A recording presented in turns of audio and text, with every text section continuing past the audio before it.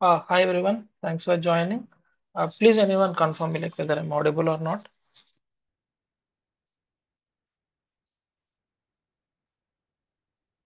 Hello.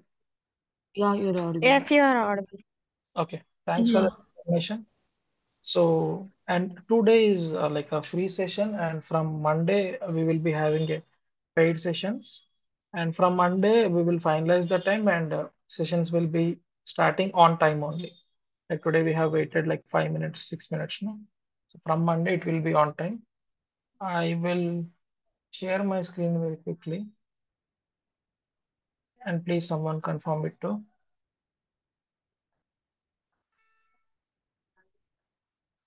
It is visible, right? Yes, sir. Yes.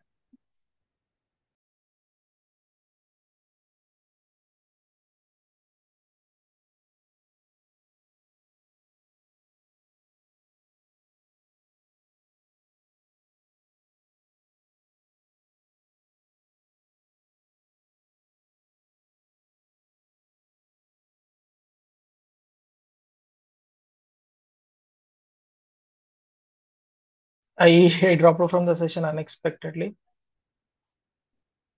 1 minute, let me reclaim my post. Give me 1 minute.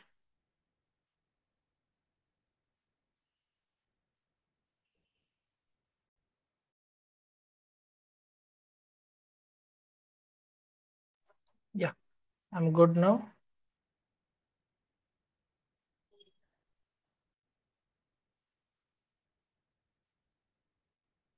Anyone please confirm me like whether my screen is visible or not. Yes, it's visible. Thank you. So today we will start. Yesterday we have seen demo. Today we will start one topic and some theoretical part of the OmniStudio. Like since this is very first session, we'll dig the like basics of the OmniStudio. Okay, so let's talk about the introduction, and I'll cover 3-4 slides theoretically, and these theoretical part, everything I will be covering practically. I will be showing practically in coming sessions. Okay, some names you might not understand right now. Just remember it, and when we start the practical sessions, I'll come back to these slides again, and I'll show you what I told exactly. Okay, so what it says is OmniStudio provide a suite of services, components, and data model objects that combine to create industry cloud applications, creating guided interactions using data from your Salesforce org and external sources. So I have shown some examples yesterday. So OmniStudio will provide predefined components.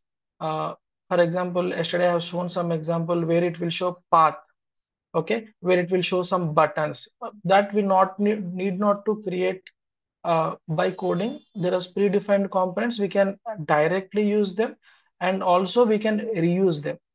So regarding data, we can use the data from the source Salesforce, and we can use the data from the external sources also. That is the like main use of OmniStudio, and you will be seeing everything practically. And with OmniStudio, what can you create means you can create OmniScripts. And again, what is OmniScripts? What is DataRaptor? We will see in coming sessions. OmniScripts which contain interaction logic where user can interact with the OmniScript or interact with the screen. So that we can create using OmniStudio. And similarly, we can create DataRaptors. Uh, that means just dealing with the data. DataRaptors is nothing but the dealing with data, and we can also create some flex cards, integration procedures like that. Okay, and flex cards yesterday we have seen integration procedures also basically dealing with data, but advanced version to the data raptors. Integration procedures which bundle server side operations. This is the main use of integration procedures which will do server side operations, not client side operations. Okay, what is that we will see. And flex cards which display data and launch actions. Actions are nothing but you can say simply buttons. For example, if I click on one button, OmniScript should launch. If I click on one button, I should navigate to one page. So that kind of actions flex card do. Everything we will see in the theoretical practical sessions. Okay, just remember these things, and let's talk about the OmniStudio architecture. Okay, there are three layers in the OmniStudio architecture. One is digital experience, service management, and developer experience. Digital experiences consist of FlexCard and OmniScript. So that means digital experience is nothing but where user interacts with the UI. We call it as user experience, right? So what users can see is the digital experience by creating something on the flex card, by creating something on the OmniScript. User can click on those buttons. User can see some data visually. That is digital experience which we can build via OmniStudio. And there is something called service management. Service management consists of two components: integration procedures and data raptors. So these two components cannot seen by the user, but it helps FlexCards and OmniScripts to get the data. Okay. For example, DataRaptor fetches the data, and that data will be passed to the FlexCard so that user can see the data on the FlexCard with the help of DataRaptor or integration procedures. So that means only for the data backend purpose, we can say simply. And developer experience, simply we can say there are some tools in the developer experience like IDX build tools, Workbench tools. There are a lot more tools. Simply we can say it is for the deployment purpose.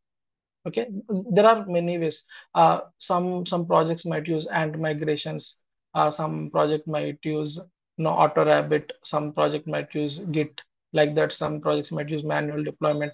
And for OmniStudio we can do manual deployment also. I'll show that. This is the overall structure of the architecture. We will see what is what one by one. Let's say for digital experience, uh, two primary users, like digital experience includes two primary user interface components. What are the two primary user interface components? Means FlexCards and OmniScripts. FlexCards displays contextual information. Contextual information means, for example, if I place FlexCard on account page, the details of that particular account record based on the context. For example, if I open one account, for example, some TCS account, it will show information of that particular TCS. If I open some Amazon account, it will show information of that particular Amazon account. So based on the context, dynamically it will update the flex cards and show. Okay, that is FlexCard, and again it is user interface. OmniScript, as I shown yesterday, on screenshot, it is guided path to complete a business process. I've said one example: when you want to fill an application form, there are m number of pages. You need to fill some education details and click on next. You fill some address and click on next. There is a guided flow path according to the business. We can configure that, and what is what we are going to see in detail in later parts. Okay, and there is a note here. These declarative tools provide rich user interaction experience that are easily understandable. Yesterday we have seen easily we can configure and user also can understand easily because these are inlined with the Salesforce. Okay, if you see color and everything, it looks like Salesforce inbuilt components only, right? Whatever we drag and drop the components.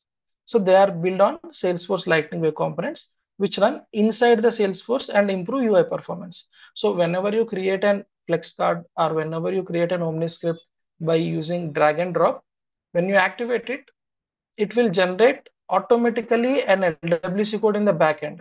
Automatically, we do not need to write anything. So since in the backend it is already LWC, it runs inside the Salesforce and it can improve the UI performance because we know LWC runs inside the Salesforce, right? It is not new thing in the backend. It is LWC only, but without writing LWC code. So this is a digital experience, which is simply a user interface. And there is a service management. Service management, I said, right? It is backend kind of thing, which feeds the data like that. Service management layer includes data services to read, write, transform, calculate, and track the data within and outside of the Salesforce. For example, I want to fetch some records and show it on the screen. Okay, that is read. And if I want to save some record, if user enters something and if he clicks some button, it should save to the Salesforce. That is write.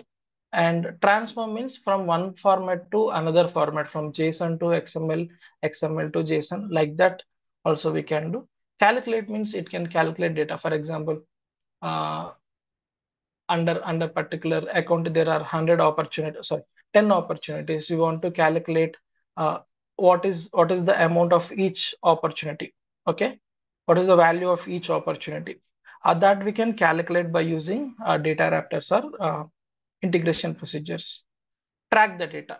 Track the data means changing the data. For example, if user changes some data, uh, uh, this service management layer can track it. Okay, that is within the Salesforce, outside the Salesforce. That again we are going to see in the practical sessions.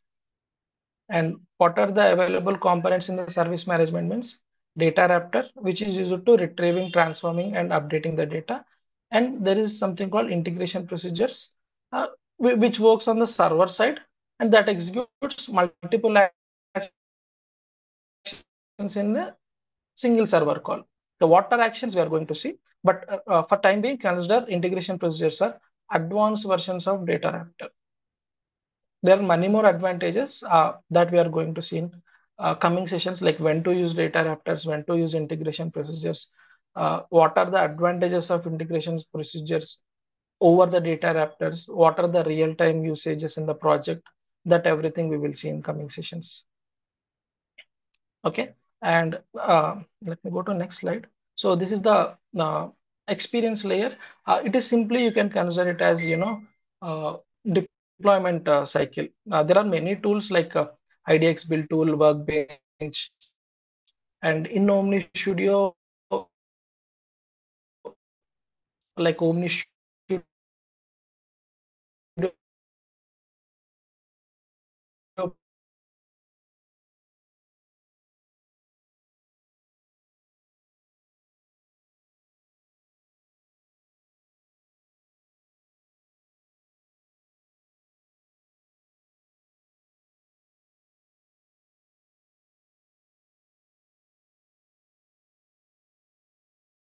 provides manual deployment also. You can export one particular flex in your org without using any tools, project to project, your deployment tools. So based on that, it will vary.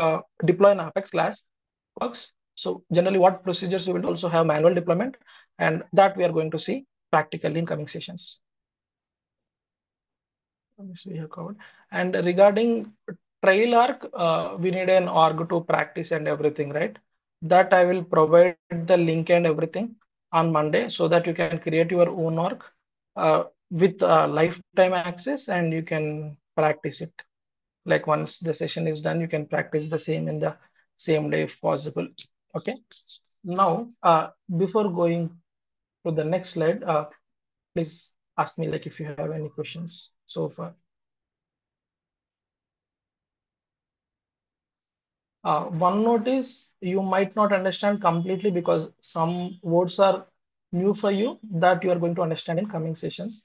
Like when we talk about data raptors, I'll come back to this slide and I'll show you this. This is what we discussed and this is in line with what we written here that I can show you when we start the sessions.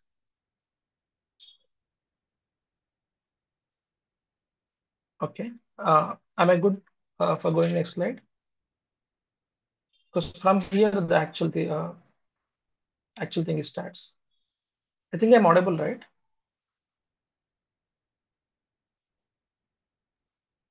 Anyone, please? Yeah, yes. Oh, thank you. So JSON, generally in many institutes, JSON will not be covered because many of you know JSON, but I will give some small intro regarding JSON. JSON is very important while dealing with OmniStudio components. Why it is very important means OmniStudio components communicate by JSON. For example, if I want to pass some data from data raptor to flex card. How can I pass means the medium is JSON.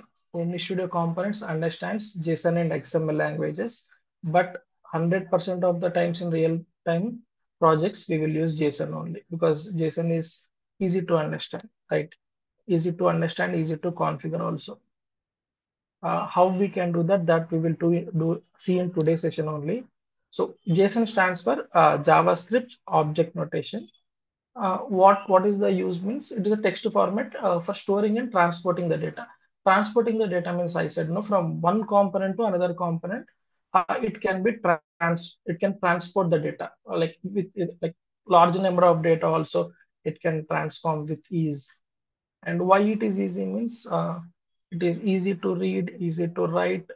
Machine parses JSON, machine generates JSON, and everything easy with the JSON.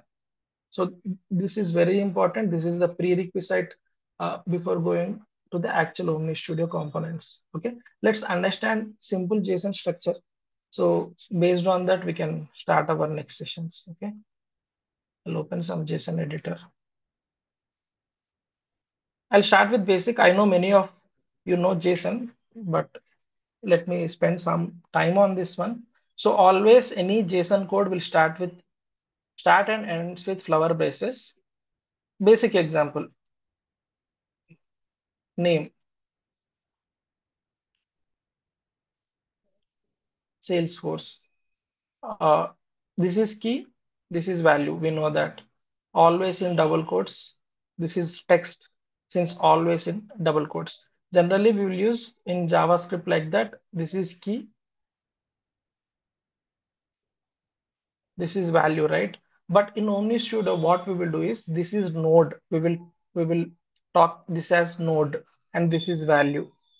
Okay. And if I want to add few more uh, entries, you can add some age with the double quote, and this is one more node, and let's say this is, let's say some 50. Since this is number, no need to add double quotes, right? And if you want to add some boolean, uh, is is developer, some random I'm taking true. Okay, since this is boolean, no need to add double quotes. For text, we will add double quotes. For number, for boolean values, something like that, we never add double quotes, right? Many of you knows this one. This is like basic one. Let me take one more example.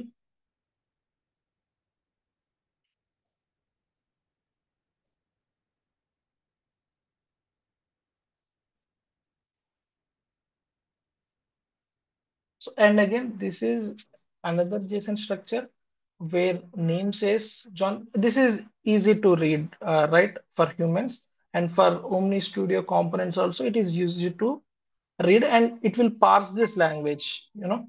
So age is 30 and marks. In the marks, there is an array. Okay. In the array, there are two entries. One is English, one is marks. So here name is a node, John is a value, age is a node, that is value, marks is node, but array with array. Okay. Array always represents with square braces, right? So marks is a node of array, you can say, with two entries. One is English, one is maths. And you can also read it like this. This is parent node, this is child node. Because English is inside the marks, right? So again, this is parent node, this is child node. Okay. You can sometimes we can also call it as root node. Any questions so far?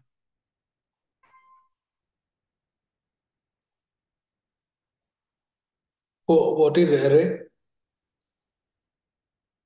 Array is nothing but which has list of values. See, if you see here, we have two values, two entries, right? Array is nothing but which has two list of entries or list of objects. Okay, thank you. Okay, uh, whenever marks generally in school we might have marks as like many subjects, right? It has many subjects. Whenever there are multiple entries, more than one, we will always use array, right? So this is the basic structure of the JSON, and we need to follow it. If I make any mistake here, it will throw some error. So this is the standard syntax you need to follow. Got it. And this is you can search in Google like JSON editor or JSON beautifier, anyone. You can write your JSON code here. Generally, we will not write JSON code. System will automatically generate. OmniStudio automatically generates for us. I am telling for our understanding. That's it. In general, we will not write any JSON code. Okay. And let me go back to the slide. I The have a same thing I question. have read. Go ahead, go ahead, go ahead. So you said we don't write on in JSON, but when we do the mapping, did we use Yeah. the OmniScript JSON code and then map it? Yes, we will use OmniScript JSON code for mapping, but we will not write. System will generate for us and we will just map it. That's it. Line to line, we never write it. I'll show that, The like mapping how it will piece doesn't need generate. to be mapped. Yeah, it will Okay. map automatically sometimes, and sometimes in unique cases, we need to map manually. That I'll show it, how it system will generate. Okay. Okay. Thank And I have put the same image. This is the node, this is the parent node, and under the parent node, we have sub node, or we can also call as child node. And forecast is the array.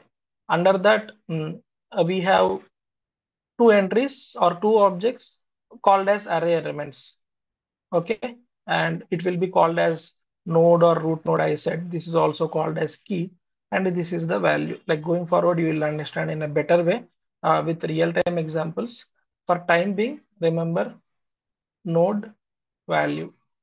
This is parent node, this is child node. That's it, and this is the array. And I have some JSON which I taken from the real-time project. This is how JSONs will be when we work in real-time projects. This is a small one, actually. There should be big one. I'll make it simple to understand. Okay, I'll expand this first. There is something called quote. We can call it as node, or we can call it as parent node, or we can call it as root node, because this is the starting node, right? So under that there are two items. So if I expand this, this is 0 and this is 1. Okay, this is the nothing but first item and this is second item. If I expand this one, the first item, there are QLI details. Under that, we will have QLI details, and inside QLI details, we have four items. And this is the quote ID. Quote, under that we have ID, right? That is quote ID. And under quote, we have name. That means quote name. And if under that we have QLI details, and under QLI details, we have four QLIs.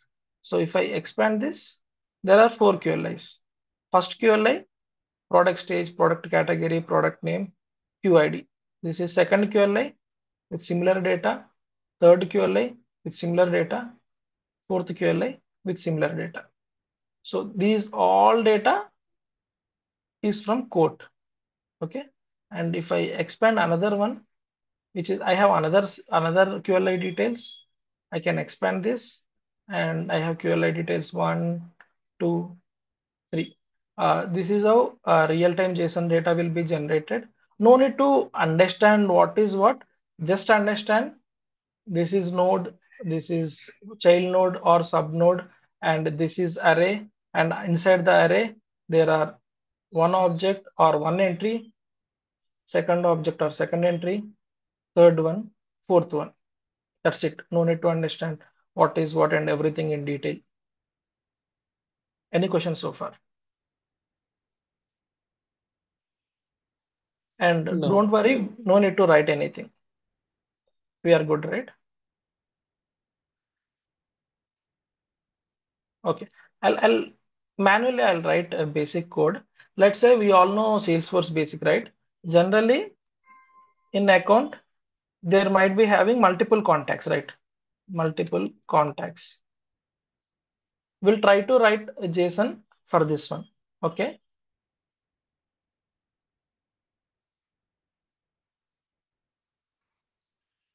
Always start with flower basis. First one, I want to name my account. So account name is some Salesforce. Okay. Under account name, there might be multiple contacts, right? So what I'll do is I'll create a parent node which says account details. start and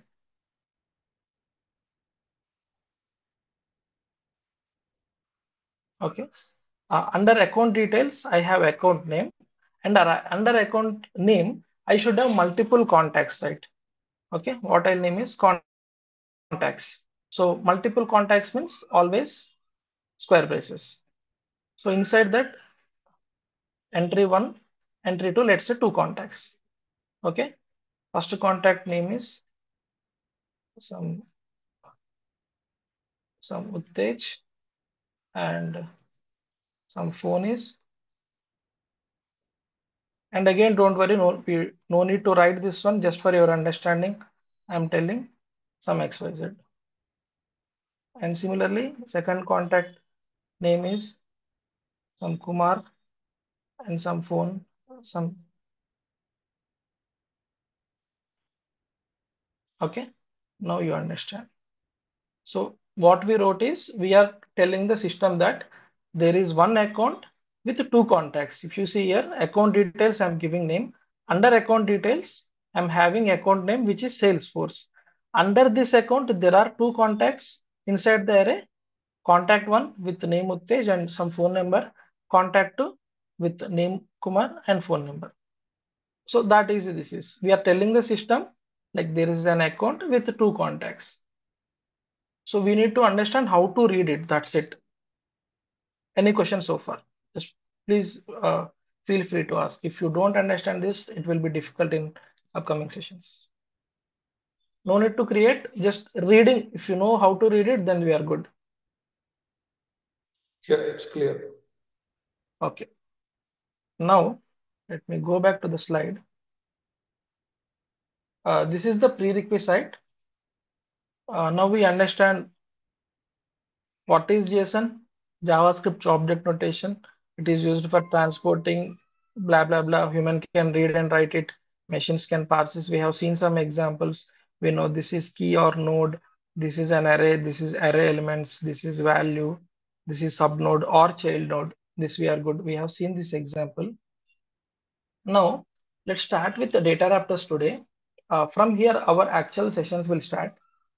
So what is DataRaptor? And practical session also we are going to see today. DataRaptor is a mapping tool that enables you to read, transform, and write to the Salesforce. For example, I'll make it simple. In the Apex, you know, right? Insert, update, and if you want to query some data, we'll use SOQL query. So these three things can be done by DataRaptor. If you want to insert some data into the Salesforce, we need to use DataRaptor. If you want to update any particular account, for example, I want to update the phone number of that particular contact or account, I need to use DataRaptor. If I want to fetch some account details or contact details, I want to use DataRaptor. Okay. And what are the types of data raptors means? Extract data raptor, turbo extract, transform, load. These are the types of data raptors. Uh, extract data raptor means a kind of SOQL query. Uh, if we want to, as name suggests, when we want to extract some data, for example, I need all contact details which are present in Salesforce database. I can use data raptor extract to extract all the details. And there is similarly turbo extract. Turbo extract are same, but there is small difference. Extract can extract from multiple objects. Turbo extract can only extract data from one object. But why we are using this turbo extract? One object can be done by extract data raptor also, right? But why we are using turbo extract specifically means there are few advantages that we will see when we are discussing turbo data raptor. And transform data raptor, generally this we will use very rarely. When we want to transform the data JSON, when we want to transform the format of the data JSON, at that time we will use transform data raptor. And load data raptor means like insert and update. If I want to save the record, if I want to update the record, at that time load data raptor will be used. Each and every data raptor we will be seeing with live examples. Data raptors typically supply data to the OmniScripts. We know that what data raptors do, supply data to OmniScripts, integration procedures, flex cards, and everything. Okay. And what is the typical data flow means? OmniScript calls DataRaptor. OmniScript means that guided flow is there. No, right now you might not understand this.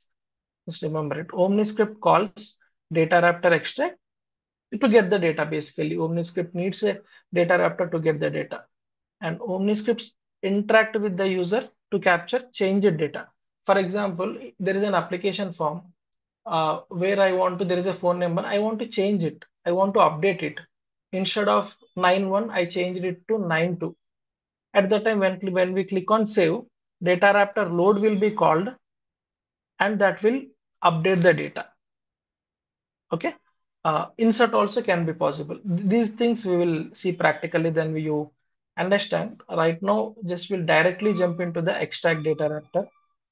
This one. I'll show practically first and then I'll come back to the slide. So we know we need to go to the app launcher.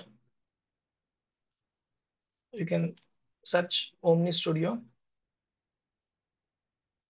and from here you can open OmniStudio Data Raptors, or you can search directly Data Raptors. OmniStudio DataRaptors, then also you land in the same page.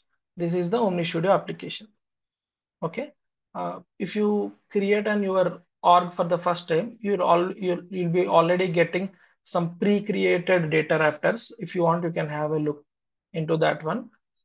Okay. And this is the finding page where you can search for your data raptor. When there are hundreds of data raptor, you can search with your name. This is importing. This is for deployment. This we will be covering in later part. There is two buttons, import and export. So that will be used for manual deployment. Okay. And here, if you want to create a new data raptor, you need to click on new. When you click on new, you will be redirected to this page. What it is asking is data raptor interface name. You cannot give random names. You cannot give random names. OmniStudio or Salesforce is recommending to give names in some particular format. Okay, because it is easy to manage when there are large number of data raptors. What is the format? Means we will see it. If you see it, data raptors interface name can contain letters, numbers, dashes, underscores, but no spaces. This is the common one, and DataRaptor interface name must be unique. And for only scripts, there are more number of rules. For DataRaptors, it is straightforward. Uh, Names, letters, numbers, contents. But my recommendation is, for example, if you want to extract data from account, right? Extract account details.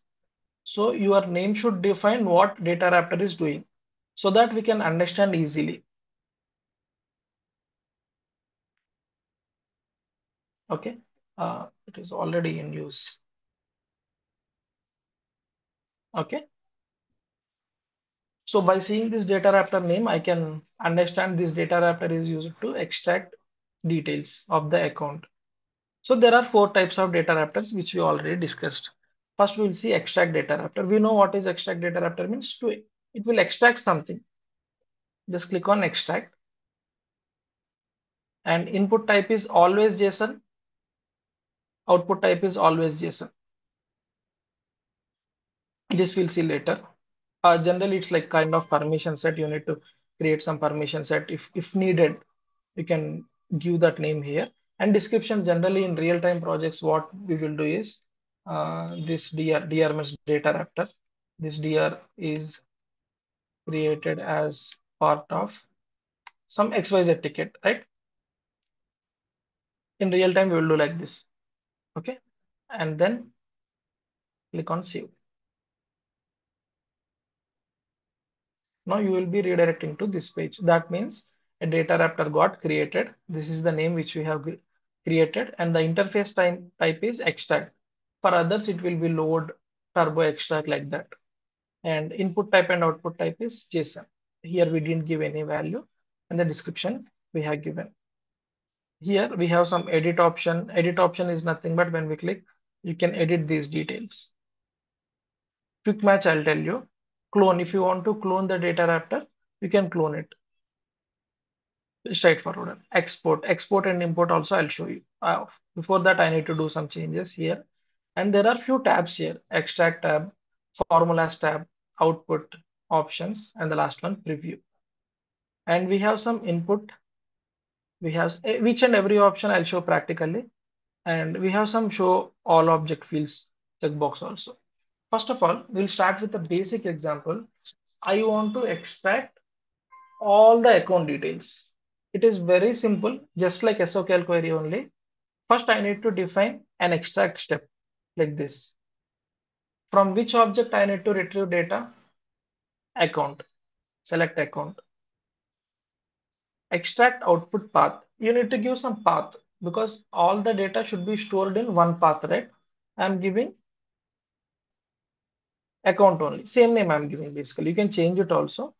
Since I want all the details, what I'll do is ID is not is equal to null. So that means all details I'll get where ID is not, there is no record with ID equal to null, right? So I'll get all details. I'll put some limit, let's say 10. Okay. So in this step, what I'm telling to the system is extract data from the account where ID is not is equal to null, limit 10. Simple SOQL query only. Select ID from account where ID is not equal to null, limit 10. This we are good. But what fields we need to extract? Let's say I want name field. I want website field. How should we define that? Go to output. Just click on plus. So if you click on here, extract JSON path, already I'm getting some data. Search for name. So that means from account, get name. Just select it. You need to give some output JSON path. Any path you can give. Okay. You can give like account name. If you see here, JSON structure got updated here. If you don't want account name, let's say my account name. If you see here, JSON structure got updated here. When you click on execute, you see JSON structure got created, which is in array format. You see here, square braces, record 1, record 2, record 3, record 4, like that. 10 records I got. So it got created JSON structure automatically. Let's say I want one more field. Go to output, add here what I want. Let's say I want website. Okay. And in the output JSON path, let's say ACC website. That means account website. Any name we can give here. Same name as API field name also you can give. For your understanding, I'm giving different name. Now click execute. See, for the first record, there is an website. That's why it is showing node. For the second record, there is account website. That's why it is showing road. For other record, the website is null. Okay. Let me put ID also.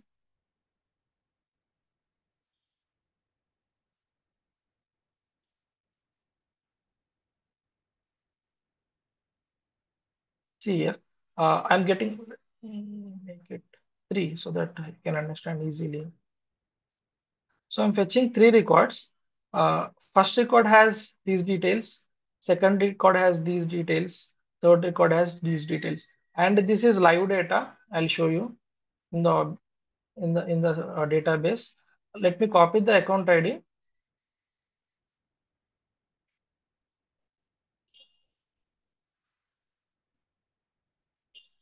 So this data I'm getting right. If I update this to Apex 234 and save it, it is asking some required fields. 1 minute.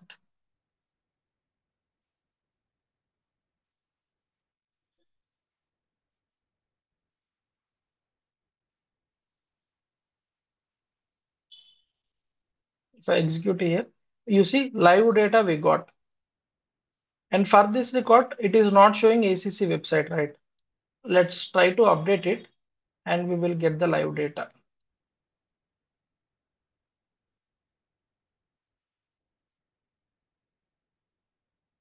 How we are going to use means that we will understand in the upcoming sessions. There is no website here. That's why it is not populating.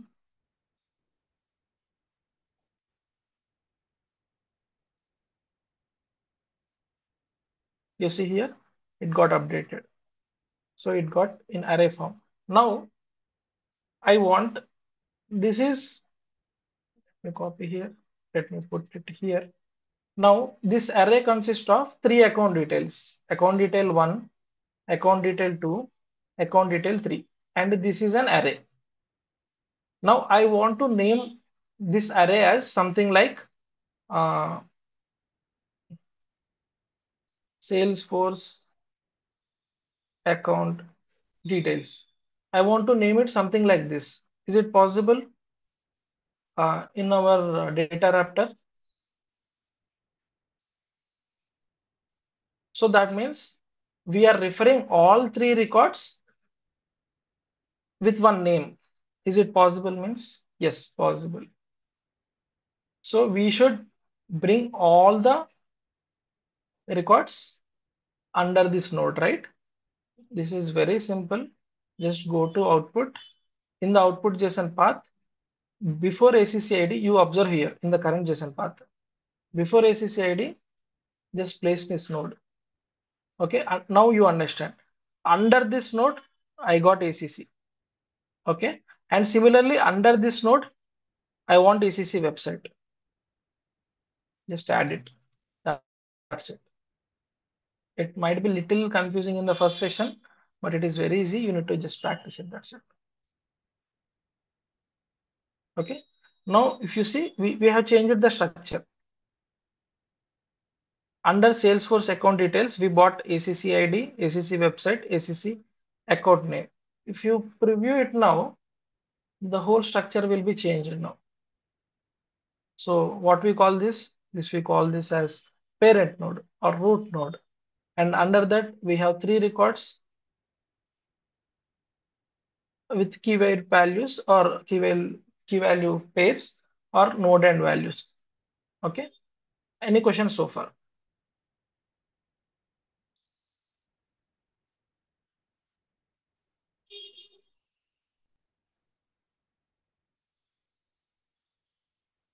Okay. I'll take it as no.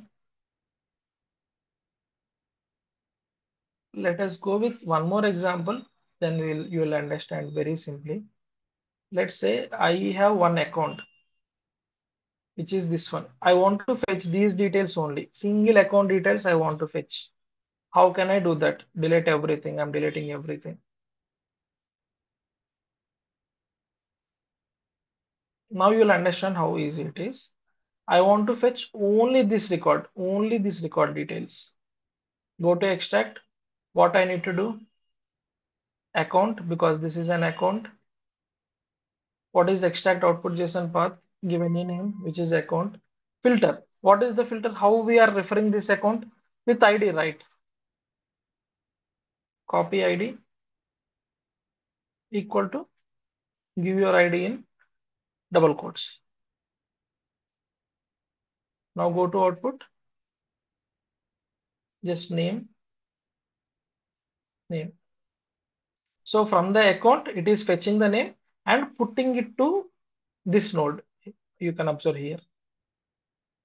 If I click on preview, I'll be getting details of this particular account. If I want to fetch, for example, there is something called employees. Okay, or there is something called website or rating. You can fetch any field. Go to output again, search for number of employees. You can give any output JSON path. I'm giving EMP. So node got updated here. If you click on preview and execute, see, I'm getting the details of this particular account. What I did is just added account ID is equal to this one. And in the output, I have mentioned the fields. That's it. I'm expecting some questions here. Just feel free to ask.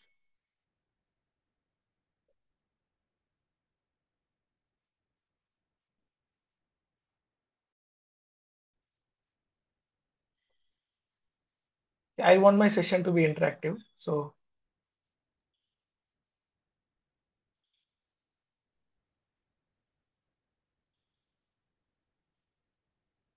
So in the same way, we can fetch opportunities, account or yes, product yes, opportunities yes, as well. yes. So Can you guide me? Can you guide me? I want to fetch contact details now. Can you guide me? No problem. okay, If it is wrong, also no problem. I want to fetch these contact details and I want to okay, see, wait, I'll tell you fields. I want to see last name and email. Okay, last name and email. Can you guide okay. me here? Go to output First, we need to define the step and Extract extract, step. object. accept. Yeah, correct. Next, anyone, please feel free to Contact. join. Contact, because we are fetching it from contact. And then what is the output path? Any name. Filter. Yeah. And what is the filter? Where ID is not equal to none.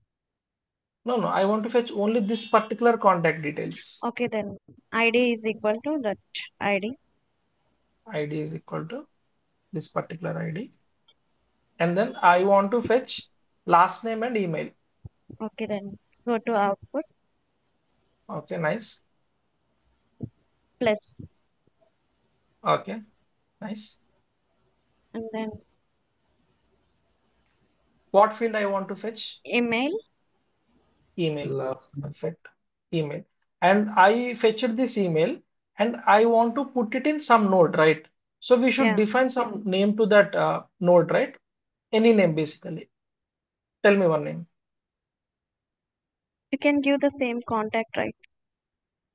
Yeah, email we can give or contact email we can give. For Yeah. now, I'm giving email. So it got updated here. And I want one more field, which is last name. Plus again plus. plus. Okay, Last name. Click here. last name,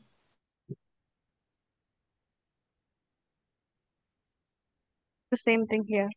Output JSON path last name. last name. So it will get updated here. So this is the current JSON output path we created. And next, what should I do to preview? Then this. Go to the preview tab. And Alright. execute. So you will be getting last name and email of this particular contact. You're good now? Yes. Okay. Now I'll tell some interesting observations here. So we have defined our object here and we have given our name where ID is equal to this particular ID. In the output, what it will do is generally in the output, extract a JSON path. So that means it will extract some data. Let's say, let me take another field which has some value.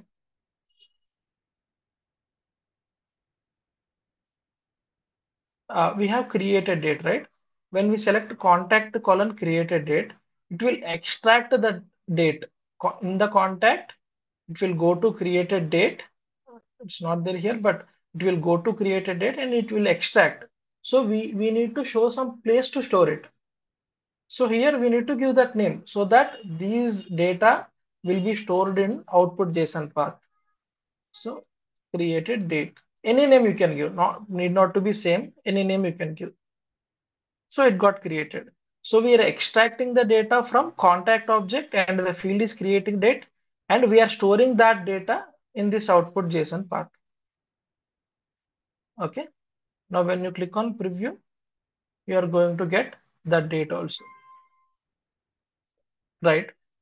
So if you observe here, there are some responses performance metrics. Browser 407 milliseconds. Server 154 milliseconds. Apex CPU time 148 milliseconds. So these are the time taken to execute in the browser level, server level, Apex CPU time to execute this particular transaction. And if you observe here, there is something called debug log. I said no, DataRaptor extract is nothing but an SOQL query in the backend. If you observe here, it automatically created an SOQL query. See, select created date, ID, email, last name from contact, where ID is equal to this ID. Till now we have defined, but limit we didn't define, right? If you see here, uh, wait, uh, if you see here, limit we didn't define, but why we are getting limit here? This is very important question for certification. Yeah, it's default limit whenever you get Yeah, more. default. That means data raptor extract in single transaction, it can only extract 50,000 50. records only. You got it right. So this is very important question in certifications. So more than 50,000 records we can execute. For that, there are another options like integration procedure. But data raptor extract, the maximum limit of record extraction is 50,000 records. If I put some limit here, it is basically we are fetching only one record. More than that, it was not possible when we give ID. But that is default. It is taking. You can also add limit here. That default will be changed here. If you see here, right? And there is something date. This is the execution time and date and query results. Right now we have only one record, right? That's why the query results are one. If we are fetching 10 records, you will be getting query results are 10 like that. Okay, and there are some timings that we don't need.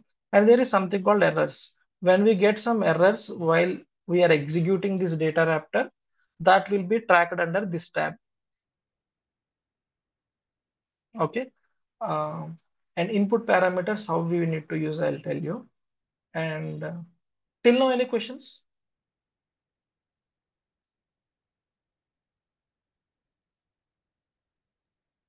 No. No, right. Okay. And we have order by also. For example, there are 10 records. Maybe I'll show that. Not equal to null. So I'm fetching some 5 random contacts. Okay. Some 5 random contacts. Contact 1 from DR, contact 2 from DR, contact 3 test, contact 11. When you want to order that by name, a last name, right?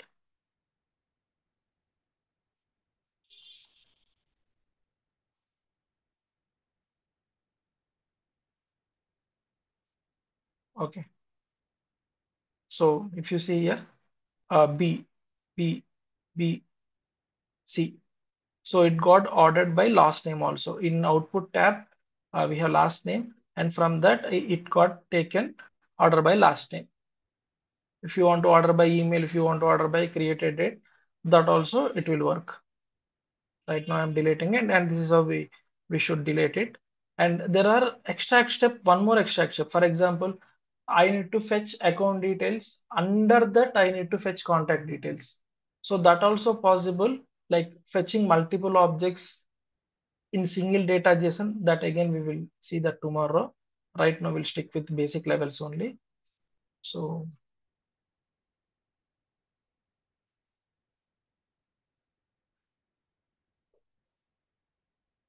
hmm, right.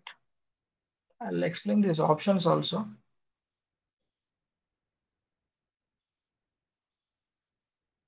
See, let's say right now I am fetching these details. Let's say I want to fetch phone number. Right now phone number is null here for this particular record. Okay, even though I want to add it here. Phone, contact phone and phone. Now you should tell me, even though I have added phone here, I am not seeing that node. Why?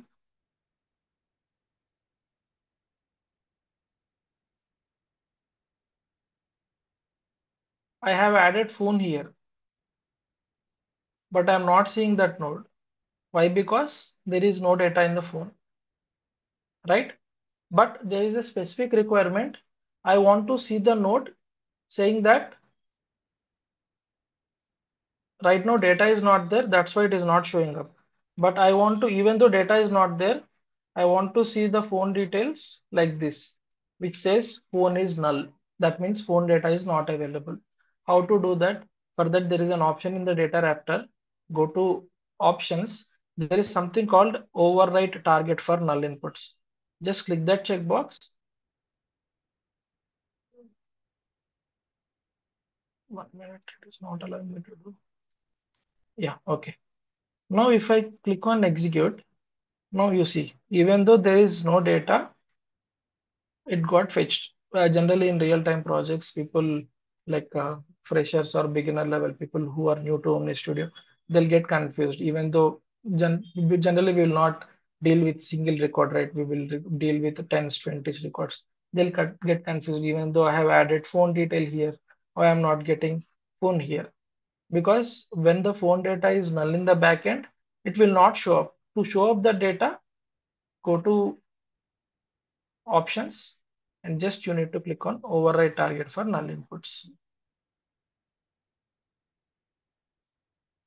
Okay, Okay. I think we are almost 1 hour today. Just I'll take 10 more minutes today, and this we are done. Let me delete it. Otherwise, let's keep it.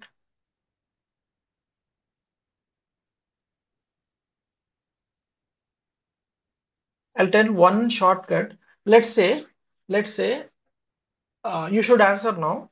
I want to fetch all fields data from this contact. What should I do?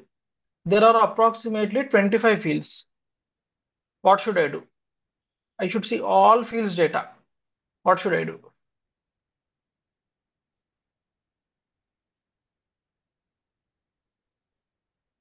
Anyone? No need to add plus filling details 25 times each and every field. No, there is shortcut for that. I'm deleting everything for time being just to show you. So we are adding the extract path and go to output. There is something called quick match, right? Just click on quick match. Just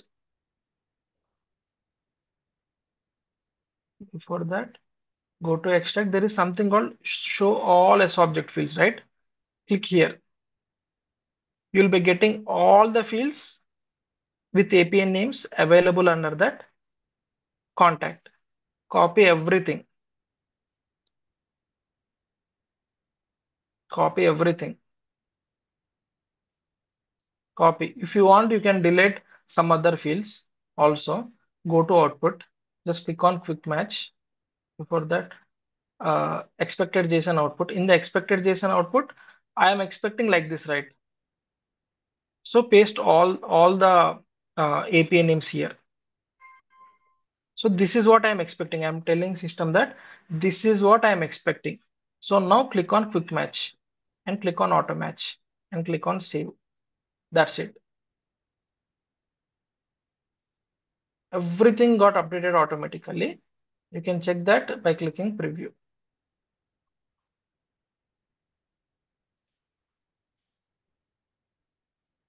1 minute.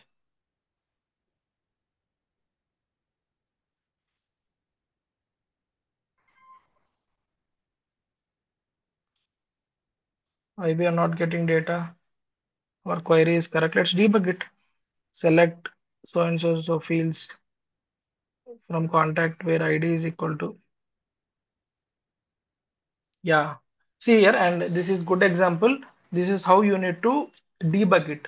So here they are saying query error. You can read it. What they're saying Mm. nested exception is common dot exception API query exception. So these fields are not supporting basically. You can remove some fields. Go to output again. You can remove some fields by just pasting it here. Let's say I want,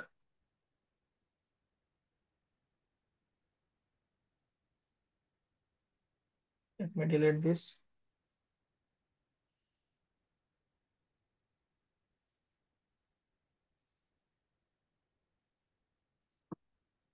1 minute, my screen is not going up.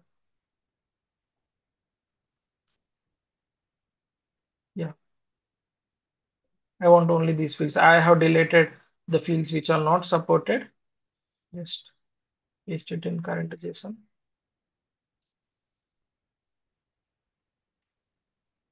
Quick match. Save. It didn't got it. Let's delete it manually, no? What it is mailing this one. This we need to delete because we have queried all the fields, no? Some fields are not supporting. Is it because of Delete this dependency? one. Yes.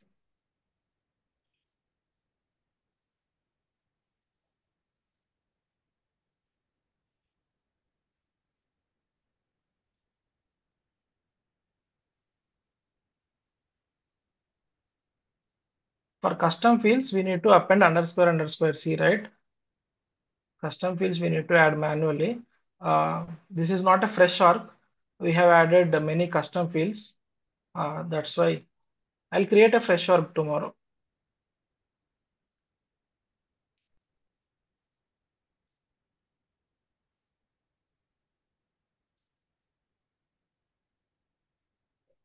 And again, there are few more.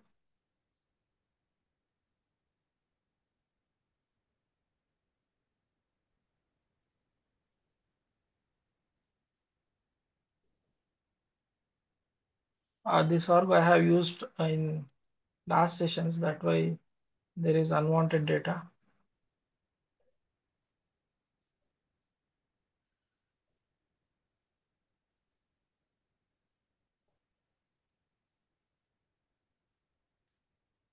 And again, generally we will not select all fields, but you can copy the JSON and you can filter the required fields and you can click on execute. It is showing some more fields. Right now you can ignore it. But my point is you can select the fields like this. You can create the simple JSON data JSON. You can tell the system like these fields I want to export. Okay.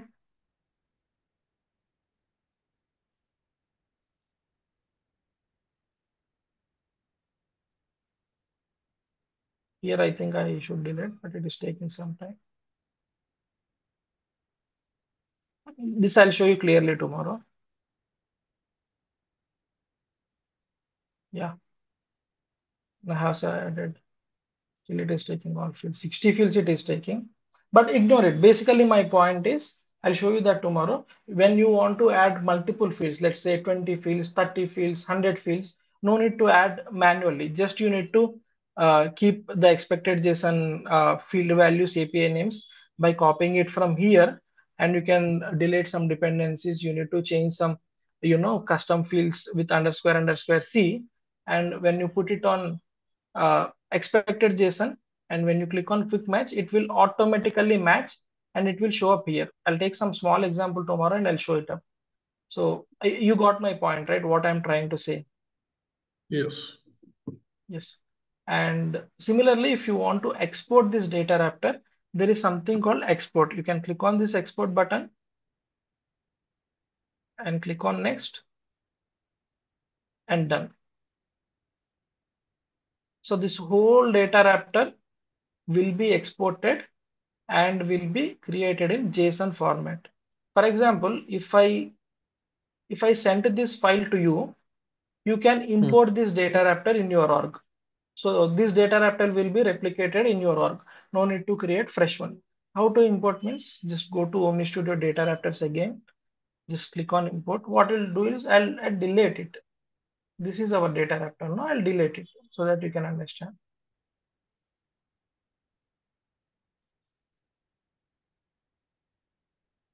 I'll delete it. So there is no DataRaptor now. So let's say this is the fresh org. Let's say your org. I shared the file. You have downloaded your file in the system. You just need to import here. Click on browse. Select the file in your system. Click on next, next, and next, and it is importing. And once it's done, your DataRaptor will get into your system. Whatever the configuration I have made, everything you can check in your system.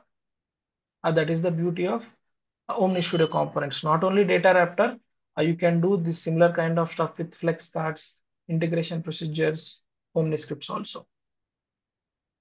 Like for the integration procedure, you Mhm. can, since integration is linked with the LWC, so you should be doing the same steps with the Visual VS Code, right? Can you repeat your question? I didn't get it completely. So integration procedure, there'll be a lot of buttons involved with the LWC buttons and all, right? No, no. Integration procedures, I'll show you one example. Maybe you can understand how it will look. Integration procedures is also same like DataRaptor only. Okay. This I have created previously. This is small integration procedure. Let me take the big one. This is also small. Okay, so this is how integration procedure looks.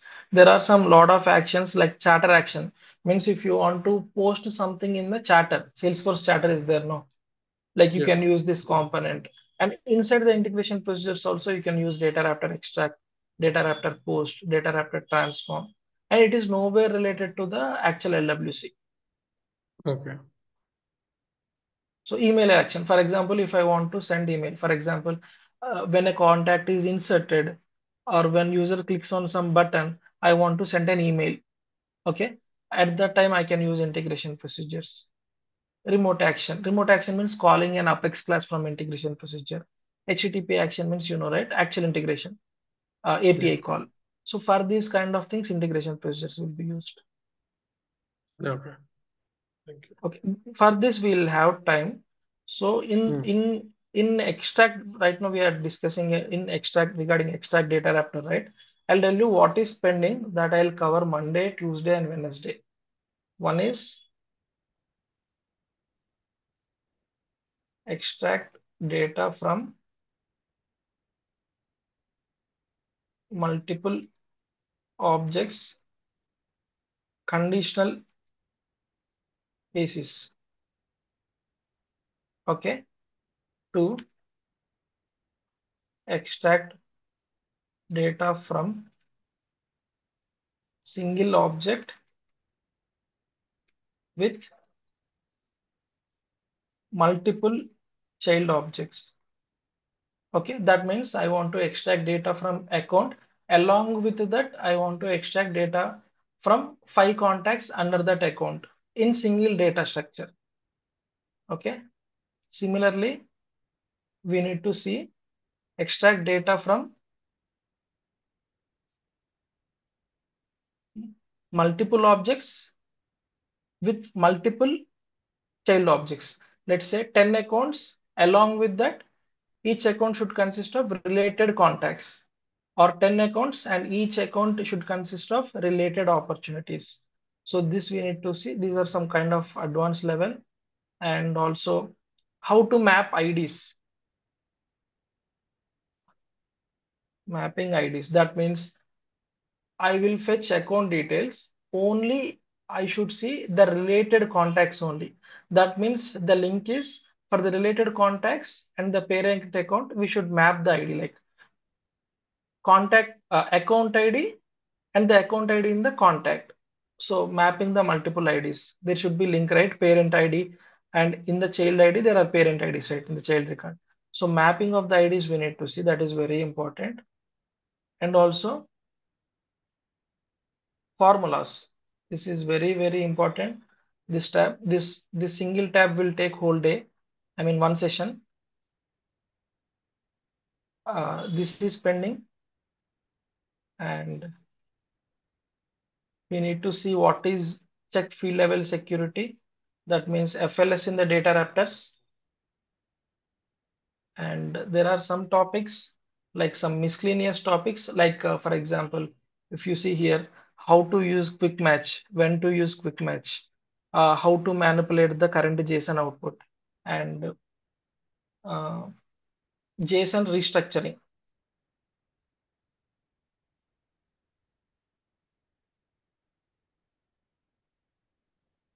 JSON restructuring. We have seen, right? There is a large number of data JSON. We have restructured like by giving some node name here, let's say ABC details, like this. Generally changing the format of the JSON. These all are pending in DataRaptor extract. And then we will move to DataRaptor turbo extract and then DataRaptor load and then DataRaptor transform. So these are the pending things we will be cover on Monday. Before that, if you are joining Monday, I'll give some small assignment. Please come with that. I'll also show that assignment is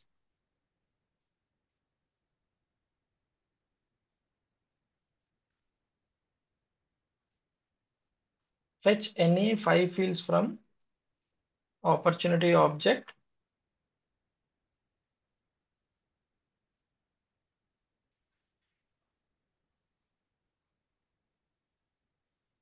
with specific record ID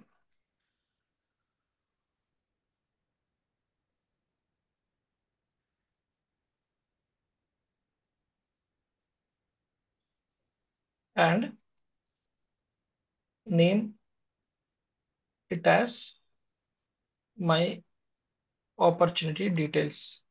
So that means I'll provide JSON also.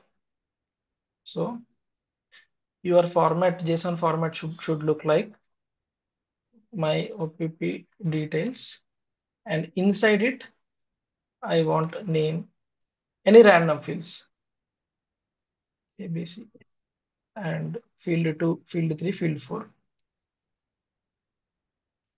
field 2, field 3, field 4, field 5. Like this, I want. Yeah.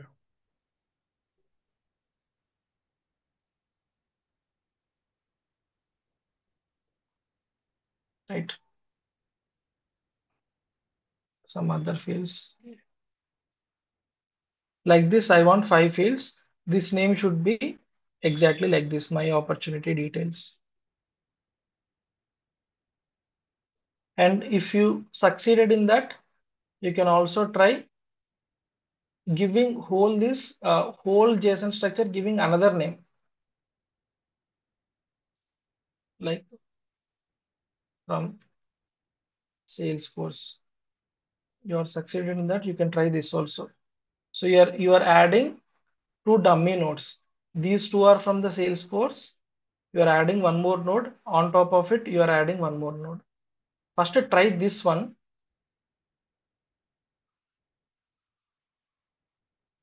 I should be seeing any 5 fields. Make sure you'll fetch 5 fields from different data types. One is text, one is date, one is checkbox, one is multi-select pick list. Okay, make sure you'll fetch different fields.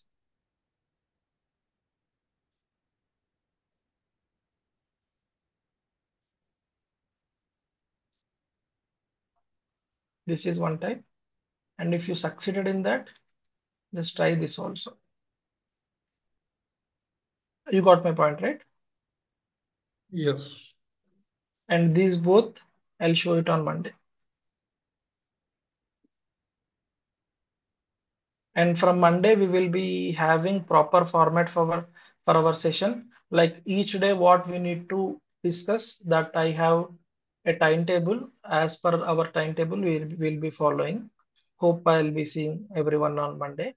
Like if you don't have any questions, you can drop off. If you have any questions, we can discuss. You can stay.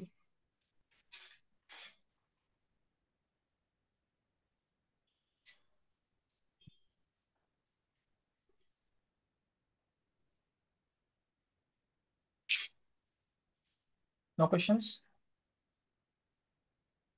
I'll stay. You're saying something, Nikhil? Yes, I'll stay. I have some questions to ask you. Okay, okay. You can ask if you're okay, you can ask it now.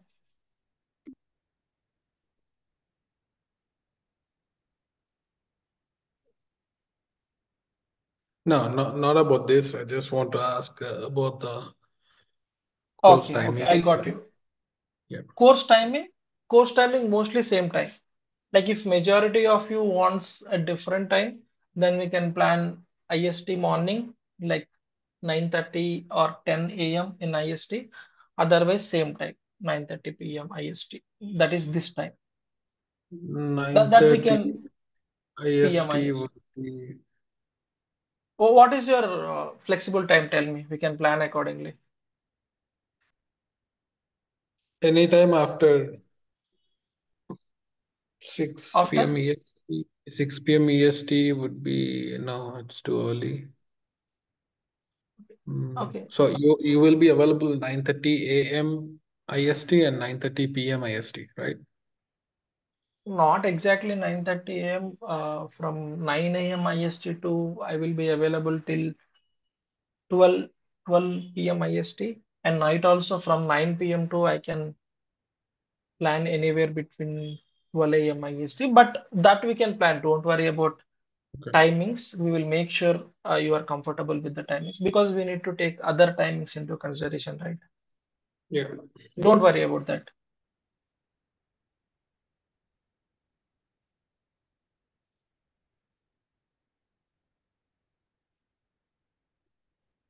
Lavanya, you have any questions?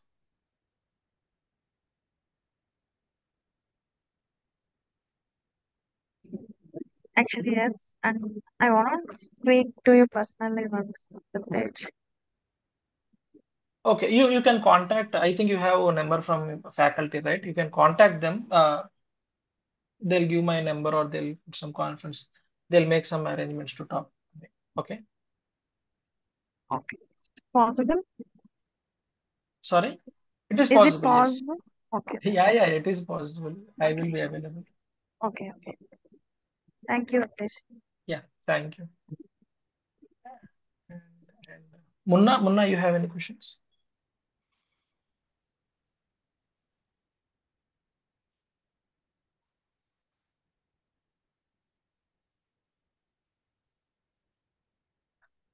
Uh, okay, then if you have any personal questions, just contact anyone from the faculty.